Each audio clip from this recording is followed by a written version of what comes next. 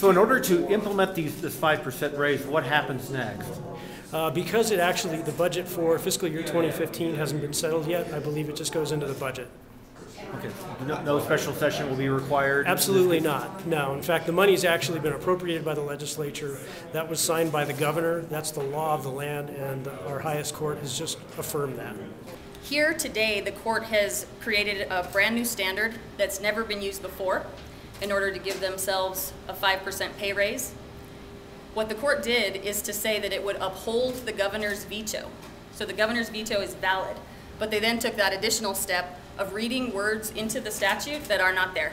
Okay, the bottom line is judges get a 5% raise, and a judge on the Supreme Court, a sitting member of the Supreme Court, was a member of a party of that decision.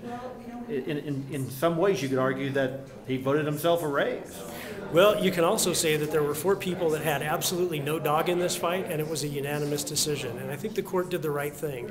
The bottom line is, there are 3 co-equal branches of government, and it's the court's job to decide whether a line item veto is appropriately exercised and basically be the arbiter between the legislature and the governor.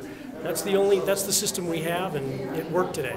It's concerning. It's the very reason that 4 of the 5 justices stepped down from this case, because they recognized that they were going to be voting on giving themselves a pay raise, which is always a problem for judges. Judges they always recuse from cases that involve their own financial interests, which is what 4 of the 5 did.